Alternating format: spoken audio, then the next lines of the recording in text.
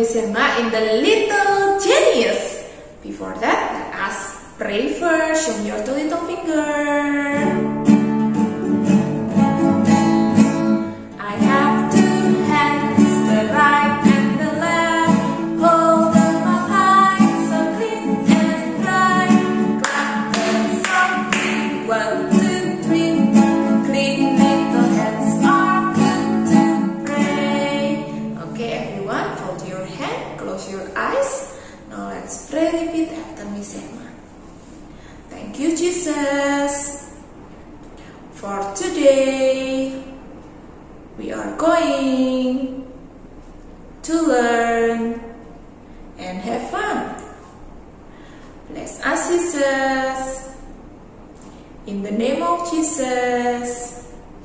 Amen. Okay, clap your hands. Good morning. Nice to see your smiling face. Good morning. To you and to you. One more time. Good morning. Nice to see your smiling face. To you and to you. Good morning, Sarah class. How are you? Good morning, Jessica class. How are you? Good morning to you and good morning to me. Good morning, everybody. How are you? Okay, because today we are going to learn Letterland and math. Miss Irma wants to ask you to sing together. I want to remind you about the symbols of number. We are going to sing 1 little, 2 little, 3 little fingers. Can you sing it? Let us sing it together. 1 little, 2 little, 3 little fingers. 4 little, 5 little, 6 little fingers. 7 little, 8 little, 9 little fingers.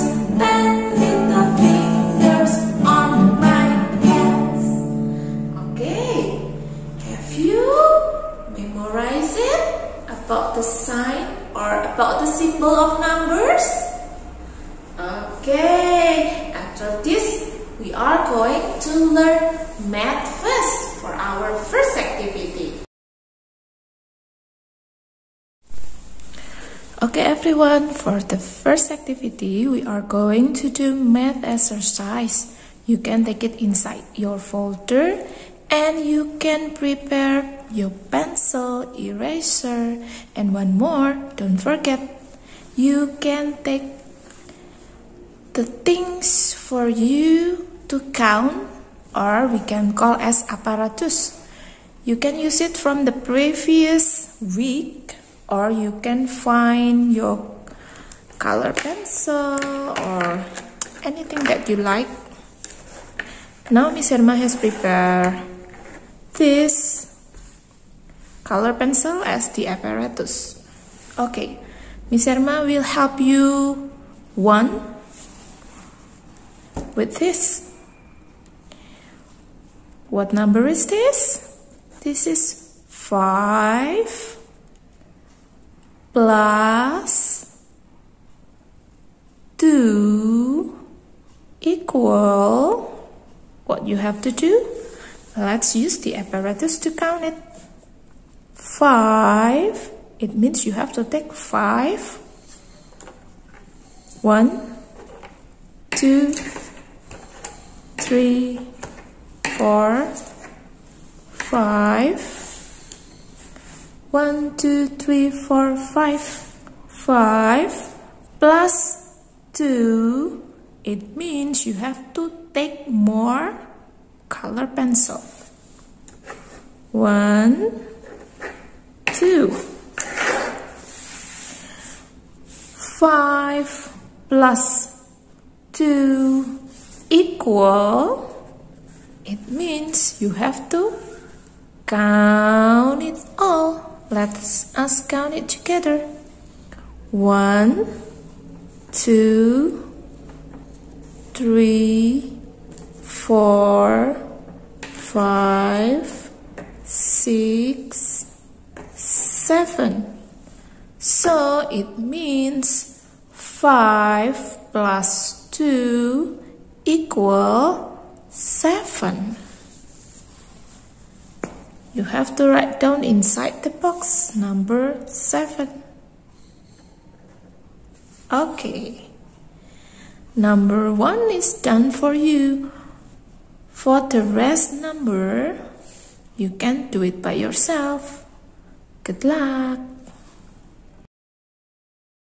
Okay class, today you are going to learn 2 characters in the Letterland. The first one, you will meet with Kicking King. And every time you met with this character, you have to say Kah and pretend when you kick the ball. Okay? Okay, for the second characters, you will meet with Eddie Elephant. Eddie Elephant live in the Letterland, and he also helps everyone in the Letterland to send the letter with his trunk. He will hold the envelope. And one more, Eddie Elephant also likes to do juggling with his trunk with X. So, if you meet with Eddie Elephant, you have to say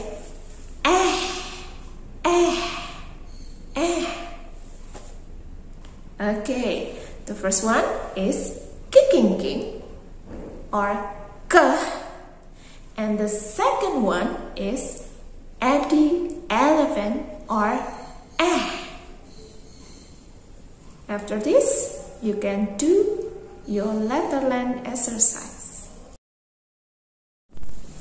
Okay everyone, for the second activity we are going to do Letterland. Look here, today you have learned 2 characters.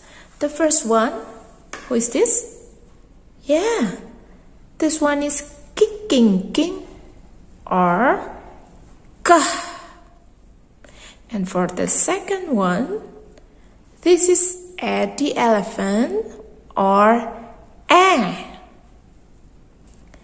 After this, you have to draw a line which goes to those or these 2 characters. Okay, let's start. This one. X will match with which characters? K or X?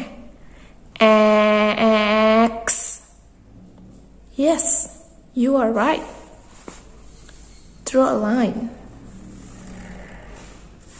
Okay, Miss Irma has helped you for X.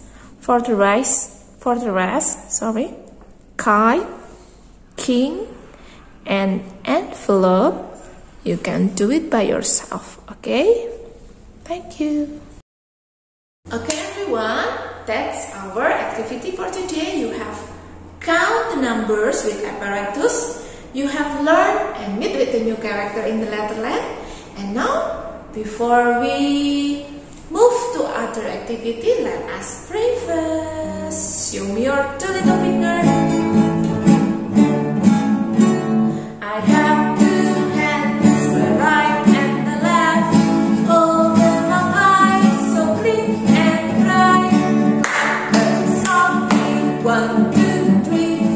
Clean little hands are good to play. Okay, hold your hand, close your eyes. Now let's pray. Thank you, Jesus, for today.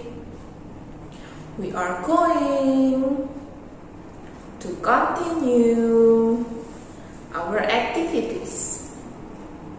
Bless us, Jesus. In the name of Jesus. Amen.